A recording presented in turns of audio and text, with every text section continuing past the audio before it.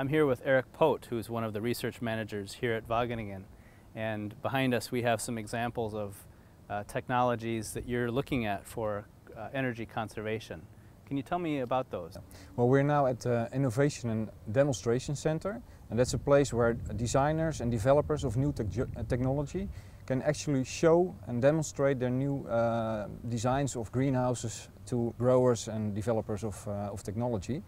So we have 4 new greenhouses over here. And you're looking in the back, there is a greenhouse for potted plant production.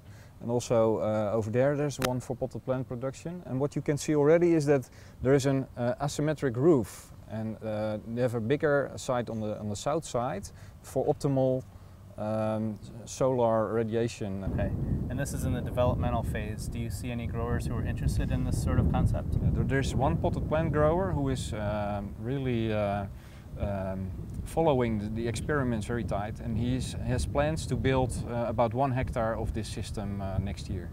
We're now inside that greenhouse taking a look at the structure, and it's actually a pretty interesting light environment in here. Can you tell us about the features of this greenhouse? Yeah, well, normally in Holland, when producers of potted plants, they use a lot of screens in the roof to keep the sunlight outside, because the plants need shade, otherwise they burn. And in this structure we use Fresnel lenses, and what they do is they focus the light onto a beam, so the direct light is put on the beam, and on the beam there are photovoltaic cells, so you can produce even electricity on there. But what's also happening is that the diffuse light is still getting into the greenhouse. So the plants are still growing with all the diffuse light that there is. So you keep the high photosynthetic production. Okay. Do you think this would work in the winter time as well?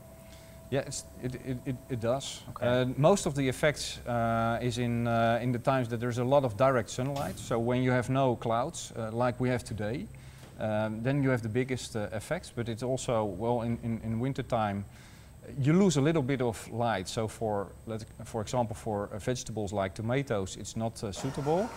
But for greenhouses where you produce potted plants or other plants with a little bit of shade, they need a little bit of shade. It's a very good concept.